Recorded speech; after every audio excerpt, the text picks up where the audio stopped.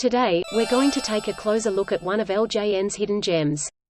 Founded in 1973, LJN's name and logo are a homage to the stunning night rainbow, found only in Lyndhurst, New Jersey. Get the fuck out of here. LJN published many critically acclaimed games during its time, including Town & Country 2, Thriller's Surfari, and Gotcha!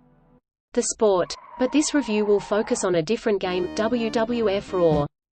Targeted towards wrestling fans, WWF Raw allows a player to take control of their favorite wrestlers, in a quest to become wrestling champions. Released in 1992, this classic can be played alone or with friends. WWF Raw is perhaps best known for its grapple meter system. At the time, Nintendo of Japan was in a bind, they needed more controller sales, but uptake was sluggish. LJN answered the call. On harder difficulty settings, players had a higher chance of milking a bull's tit than winning grapples. Futile button mashing by players led to many destroyed controllers, which pleased Nintendo. During matches, in-game music is non-existent.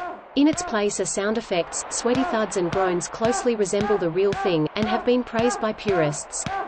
Of course, a video game review isn't complete without mentioning graphics. Although the majority of the wrestlers featured are now deceased, players will still find a lot of enjoyment from this title.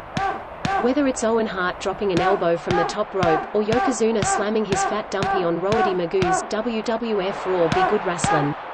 Now, show me your mammals danglies.